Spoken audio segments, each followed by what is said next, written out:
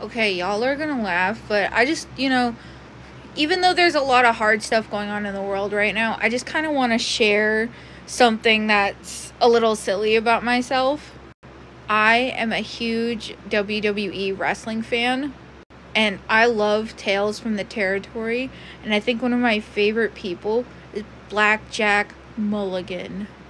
Not only is he a relative of Bray Wyatt, or Wyndham something, I don't remember his last name, he is like literal gender envy if you could personify it.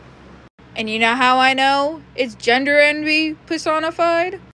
Because I got this hat and I realized it's very similar to his. Was it intentional? No. But it's still funny as heck. I also kind of like the history of wrestling and stuff like that. And I've heard that they're going to open a wrestling museum sometime in the next couple years. One remotely somewhere in Massachusetts, and then the actual physical location is going to be in Connecticut.